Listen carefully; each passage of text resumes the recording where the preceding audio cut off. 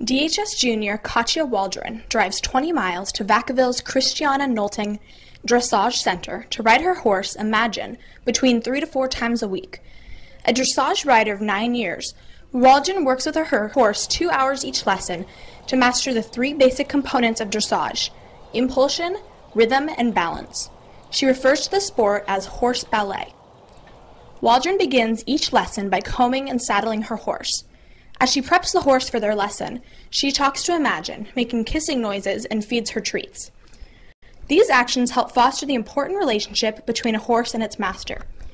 The relationship with animals are obviously much different than with humans, but the thing I like about the animal relationships, she talks back, but it's not like she can't hurt you, I don't know, and she's always there. Even if we had a bad ride one day, the next time that I come out, we can just go do something fun, and you can always make up, There's never any fighting involved, whereas with a human, it's very much more complicated. Because Amagine and Waldron just started working together 4 months ago, they must work even harder to develop a trusting and successful relationship.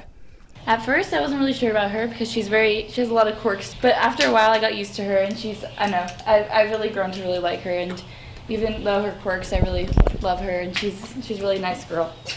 After her lesson, Waldron and Amagine walk to the showers so Waldron can give Amagine a bath. This part of the day is when most of their bonding occurs. At the end of the day, Waldron says goodbye to not only her horse, but also one of her best friends.